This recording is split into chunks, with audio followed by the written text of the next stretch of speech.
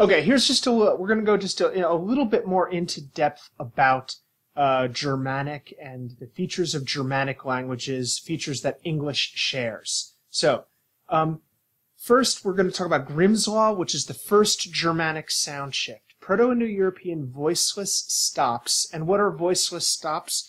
Remember, a stop is when the sound is completely interrupted by your mouth. So, t, k, p, f. No, not f. That's continuant. F, you can keep doing it. It's not a stop. You have to actually stop the air completely for it to be a stop.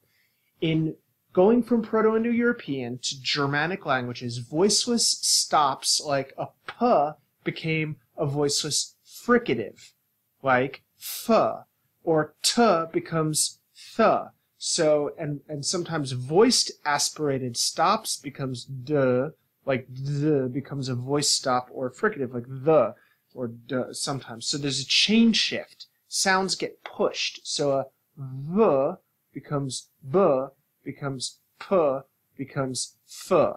So from Latin to Germanic, we can see p, pater, f, fater.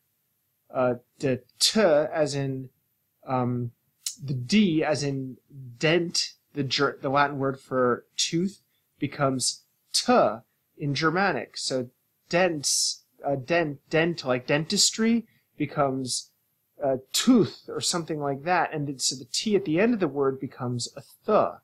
A g becomes a k, becomes a h. We talked about that canis to hunt. You could also go from cannabis to hemp. Those are actually related words.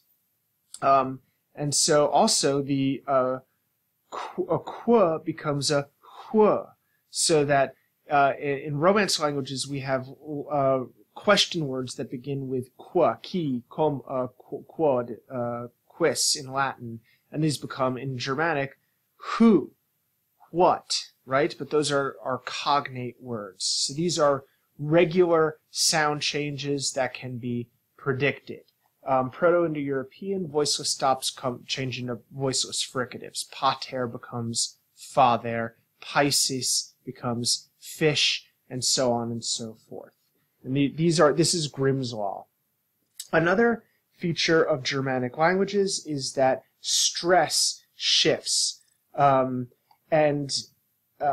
usually to the beginning of a sound. So we can see here, undergo, undertow, right? What's if you're from Missouri and you've never been to the beach, you don't know what an undertow is, but it's when there's a water that there's a current underneath the water that can pull you out to ocean. Watch out for the undertow.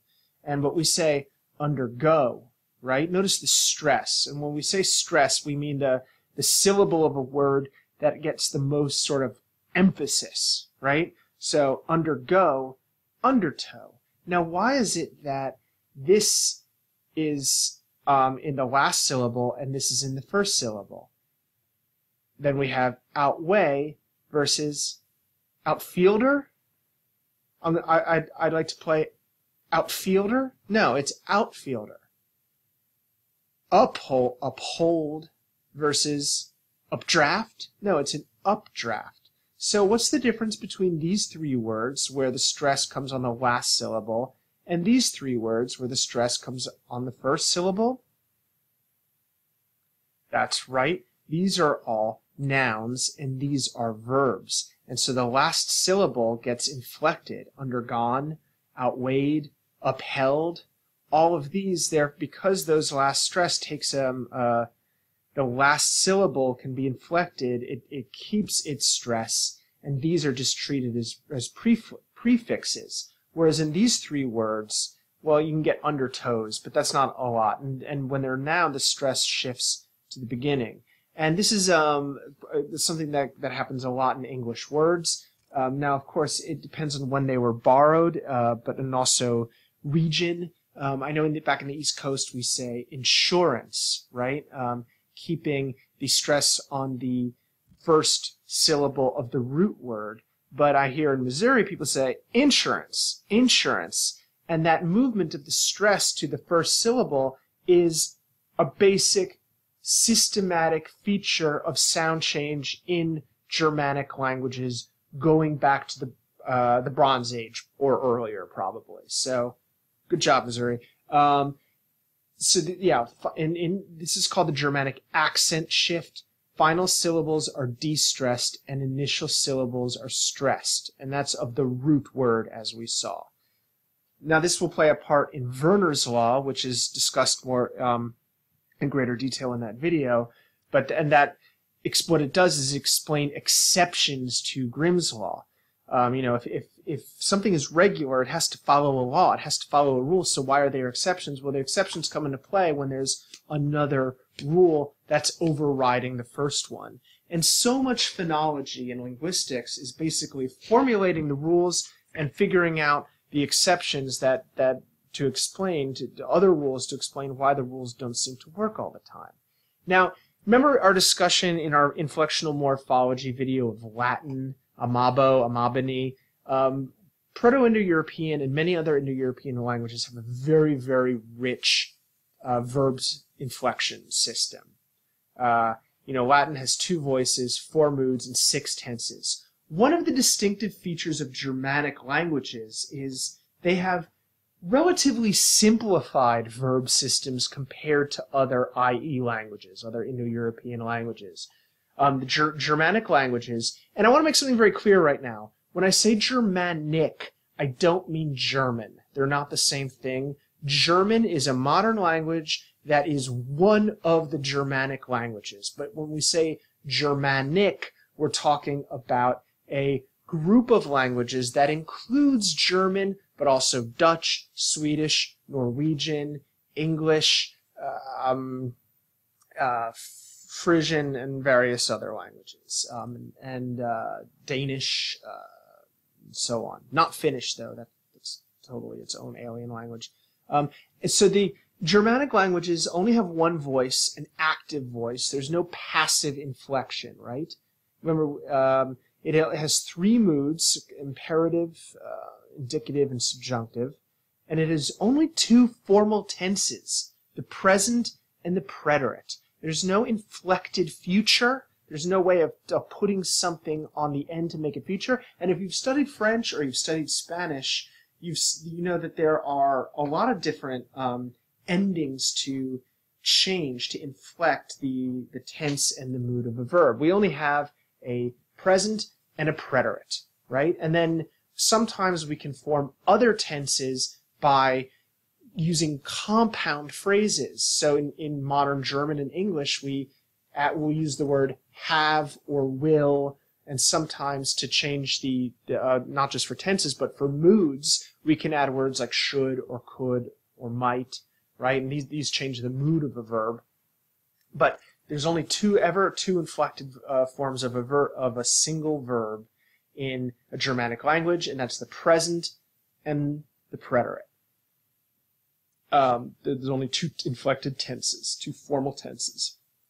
Now then, what is a strong verb versus a weak verb? This is something that one of you wanted to know about, and I think there's something that I asked about in the quiz, and so this needs explaining too.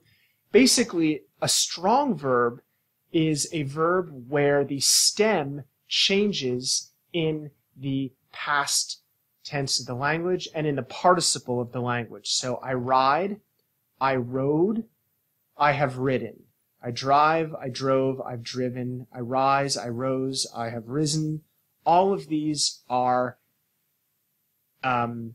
strong. And Grimm coined this term, that these were strong verbs. And I don't know why he said that these are strong verbs. What's a weak verb? A weak verb is a verb where you make a past with an alveolar stop at the end. And in German, it's usually voiceless, like with a T. In modern English, it depends on the final consonant, right?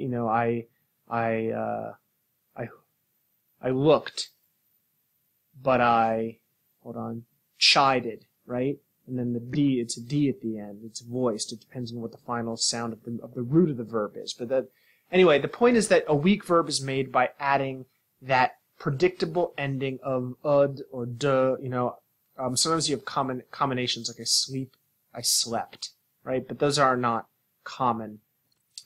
Generally, a weak verb, any new verb that you form in English is going to be a weak verb. It's going to form the past tense by adding a T at the end. So I email, you don't say I emailed, no one's going to like make up a new stem change. I emailed, I telephone, I telephoned. I Snapchat, I Snapchatted. And one of you brought up text.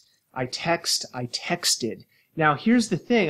My theory about why sometimes people will say, I text him yesterday, is because they hear that dental stop there already, that the D sound, and it registers as already being past, so this is something that's actually has been happening in the language since the 15th or 16th century. So that's not new. But basically, the strong verbs, you change the stem. The weak verbs, you don't. Strong verbs are irregular. Strong verbs are unpredictable.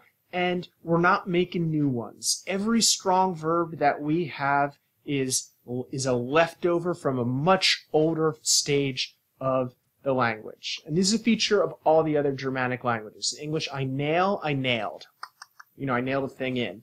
Ich nagelte. It's German. Nagelte, Danish. There's theories as to where this comes from. Some think that at some point it was an agglutination of the word do or did. Gets like I nailed it, but there's no hard and fast theory. So that's the long and short of Germanic. Here's just we're gonna do a little fun Grimm's Law exercise here, remembering that for every P there's a F sound. That's a Greek phi. So in Proto-Indo-European we have pods, in Latin pedis. What's the English? Feet. Tritius, tertius. Well, let's see. Let's go back and look at that again. T becomes, that's a theta, th. So tritius, tertius is third. Kun in Proto-Indo-European turned into canis in Latin, but it went a different direction in Germanic, and the k sound becomes a h and gives us hound. Now, decumt in Proto-Indo-European becomes, in Latin, decum. But for every d in Proto-Indo-European, there's a t in Germanic. And so, what's decum or decumt? Well, let's knock that out in the middle, and we get 10. Gel or gelidus, well, that g also becomes, what happens to that g? It becomes a k sound. Okay, so gelidus, this turns into our word kalt in German or cold in English. Guichos, well, that's a weird one. We don't have a cognate for that in Latin, but that comes into English as quick. Rechter in Proto-Indo-European becomes fratern in Latin, and in English, well, you might know this if you're in the Greek system, but fratern in Latin, that root, let's remember that F, let's look for that F's sound, becomes a V, it sort of cycles back, it's a chain shift, so that F sound becomes a R sound, and so this word is, of course, brother. I mean, you have an exercise to practice this yourself. I hope this brief run through of this deeper dive into Germanic has been helpful for you. This shows some of the applications of the principle of regularity. I want to remind you that this is some of the difficult, most complex and technical stuff that we will do all semester. The difficulty in this class is front-loaded, so work your way through this with me, try to understand it, and get at me with any questions, and hopefully we can